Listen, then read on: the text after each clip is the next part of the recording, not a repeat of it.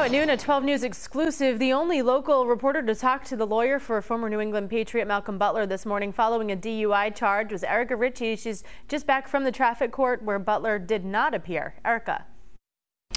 It was his attorney that was there on his behalf this morning, and that's where I caught up with him after Butler's traffic court arraignment. Talk to me about Mr. Butler's demeanor. What's his attitude? What's he saying?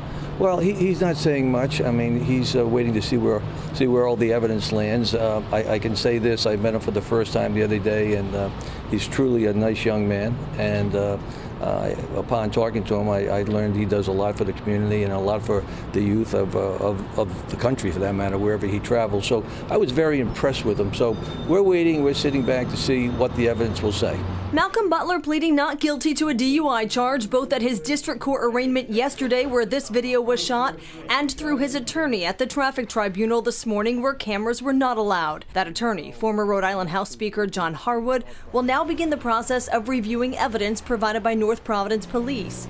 According to what we've seen in their report, the former Patriots cornerback was arrested on March 16th after officers say they saw a white Mercedes stopped in the westbound lane of Mineral Spring Avenue. Butler in the driver's seat, smelling like alcohol with slurred speech and bloodshot eyes. He reportedly told officers to, quote, "just take me to jail."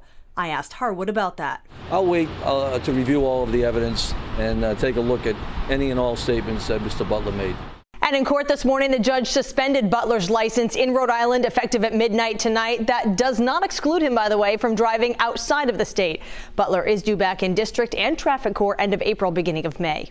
In studio, Erica Ritchie, 12 News.